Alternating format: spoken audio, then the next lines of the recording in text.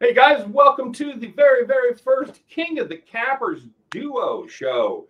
When I'm sitting here, I couldn't be happier. I'm sitting here with a guy that, if you in my comment section at all, you see his soccer picks, and he showed last week that he can pick a few baseball games as well. He's already the Capper of the week, and he's going for King of the Cappers as we go head to head in a underdog matchup. And I don't know, looking at tomorrow's card, I don't know what on earth possessed me to come up with that. But there it is. You know him, you love him. It's CDub. What's up, buddy? Hello. How you doing tonight, Scott? I'm doing well. Pretty excited for the inaugural show. I couldn't think of a better guest. I know you've been in the comment section of my videos for a long time. How long have you been watching? I don't know, but I know I've been watching videos with winners and whiners when Ben was posting picks. So it's been wow. Yeah. So it's been a minute. So it's good. Yes. It's good to have you here. I know we talked a little bit before the show. I know, and I should have been able to pick up. I'm sitting here. I'm looking at your shirt, and honestly, what was the question I asked you, C-Dub? Are you in Pennsylvania? yeah, that's what you asked. Right. So obviously he's in Indiana. They're in a fellow flyover country inhabitant like myself. Now, here's what I'm curious about, because I live in the Midwest. I never got bit by the soccer bug. I know from dealing with you in the past, and I actually sent you an Arsenal jersey. What possessed you to become a big fan of international soccer and Arsenal in particular? I think it was just, ever since I was young, I loved sports, and I played sports and whatnot. And from just giving all sports a try, football, NFL, and football, soccer, right, just were the two that stood out. Those are my two sports that I enjoy, that I love to bet, and I love them. You know what I mean? So it wasn't anything in particular, just out of having all the sports together. Those were the two that just went to the cream of the crop. Outstanding. Did you play any sports growing up? And you played through high school, college? Yeah, I well, not college, but I played in school, high school, middle school, and all that. I played baseball. I played football. And a little basketball too. So I was kind of sporty back then, and then got away from that a little bit and turned to sports betting. Big man on campus is what you're telling us, right? No, average man on campus. Average AMOC. Yeah. Very nice. All right, bud. Well, and I told you right before the show, I gave you the great news. Not only do you have the honor, of course, of doing the show with me, put that on your resume, by the way. But there is swag, and is it swag or swag?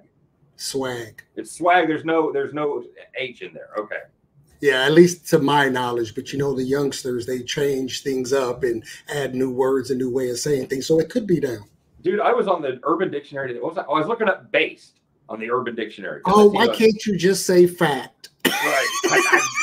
I don't know, man. I don't know. There's like 3 different meanings for based, and I'm like, I cannot get it because I'm too old for that. So Yep. All right. So very good. Yeah, let's rock and roll. And the way this is going to work, we're going to both we're both going to pick an underdog on Tuesday's Major League Baseball card. Whoever does the best, whoever has the most money at the end of the games, will be, well, you'll be the king of all cappers. I'll be like Bobby Flay. I'll just have retained the title of Bobby Flay. So you don't have to send me a shirt or anything. No schmediums for me, brother.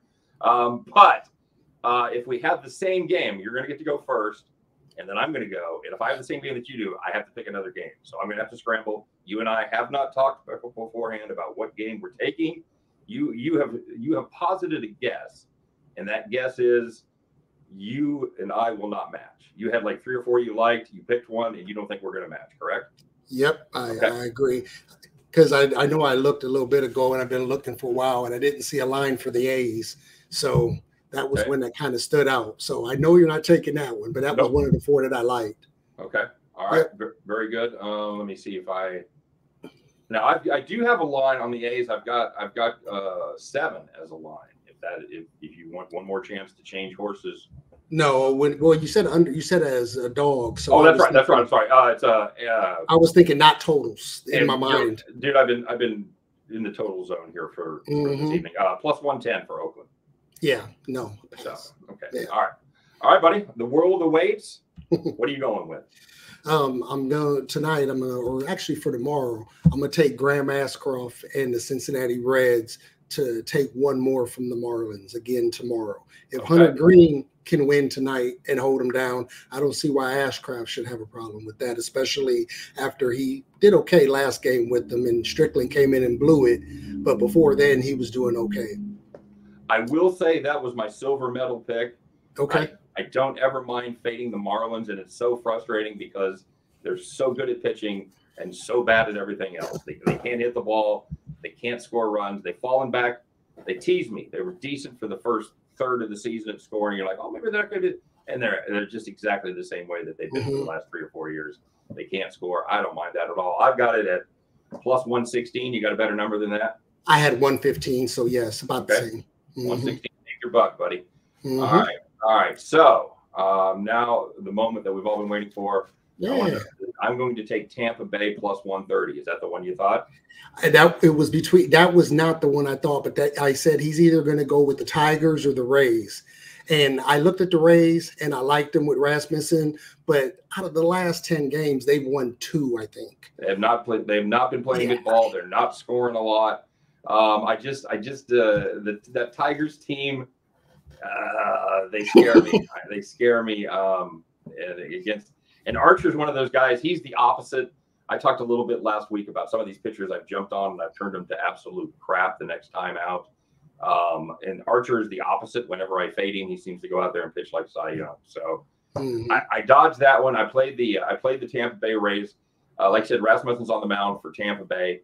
Kevin Gausman going for Toronto. Kevin Gausman hasn't been great the last part of the season. Over his last 9, 4.43 ERA, 130 WHIP. Jays, most importantly, they're not scoring a ton of runs for him. They're just 2-7 in those starts. Rasmussen struggled most of the season, but it looks like he may have got figured out a little bit over the last 5. 2.59 ERA. The Rays 4-1 in those starts. Rays are the home team, plus 130. Like you said, the Rays, they've got their issues, and mainly those issues are scoring runs. They're kind of like the other team there in Florida that we talked about. The Rays aren't scoring a ton of runs either. They're kind of banged up. So taking them at plus 130, I think it's still a good price. I think there's a little bit of value there. This is going to have to be a low scoring game. If you're interested in betting this game, I don't hate taking Tampa Bay coupled with the under there for a same game parlay, because I don't think Tampa Bay wins a shootout. I think if they win it, it's going to be a low scoring affair. So there you go. What do you think, buddy? Yeah, it's okay. I like it, though. If you put a gun to my head, that's who I'd pick. But when it comes to baseball, I'll gloss over games. I'd rather go with quantity rather than quantity, unlike soccer. Right. Man, you can put some plays up there. And I got to tell you, some of the most fun I ever had was when I was reading, like, everybody's winning plays and pronouncing some of those, like Norwegian and Swedish. You got a lot of umlauts and a lot of vowels, a lot of like 17, 18, and I know that you had to be getting a chuckle as I would attempt. Yeah, I think the one that stands out, if memory serves me right, is Midtjylland. Oh, yes. In Denmark. I call it Midgetland. We're going to Midgetland, kids. Yeah. This team should be easy to beat on paper. I'm just saying. All right, very good, man. And have you had a profitable season? Was soccer good to you? I know the EPL kind of wrapped up. And somebody's always playing soccer, so I know you're still getting in there and thrashing around. Have you had a good year when it comes to betting footy? Usually I do, yeah. I mean, I do okay. And I'm doing really good in baseball lately, so I'm loving it. Yeah, you had a fantastic week. I think you had. Did you have winning days all 6? Did you do 6? Did you do all 7 days? I did 6 because the one day, I don't know if it was Tuesday or Wednesday, you put up your video, it came up really late. Yep. And I had a pick, but by the time it came up, I got to doing other things, or it would have been 7 days. Stupid priorities in life. Yeah, but that's okay. I got tonight. So yeah, and you went. And Mets both took it down. Oh, very good. Yeah, I had the Mets as well. Yep. So yeah, the New York teams won 2 out of 3 for me. Well, you know a team as good as the Royals, they're going to have to get their one there at least. So. Yep. Who do you root for in baseball? Being there, and I'm a Cubbies fan. Okay. All right. Very good. Any chance for them next year? When it comes to the Cubs, I just don't hold my breath and just take the good and the bad, because there's a lot of bad recently. Very good. Have you been to Wrigley? I have. I'm actually from the Chicago area, so okay. Except for football, I'm a Chicago fan in all sports. And who's your football team? You should know this. I'm a Steelers fan. Oh, that's right. That's Yeah. absolutely right. I totally. That's why I thought you were in Pennsylvania. That's why I had the Pennsylvania connection. Exactly. Yeah. All right. I only feel like kind of a moron, not a complete moron. So there was a Pittsburgh connection. Okay. All right. Yes. Very good.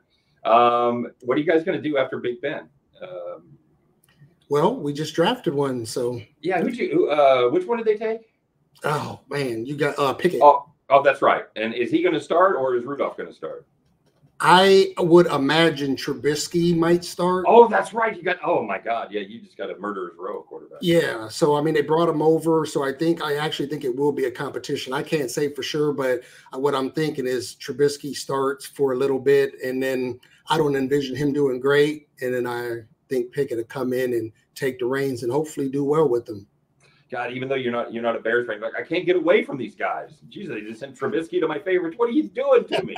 Because you spent the last 5 years thinking, well, at least I'm not a Bears fan with that terrible quarterback. And here he comes. Here he comes. All right, man. Congratulations. I will. I'll email you. We'll get some information. Get that shirt right out to you, buddy. Sounds good. Thanks for playing along. Thanks for being a loyal viewer. I like I said, I really meant that at the top. I couldn't think of anybody else I'd rather have on for the first show. I know you've been here since the beginning of mine, and even you're one of the ones that even predate.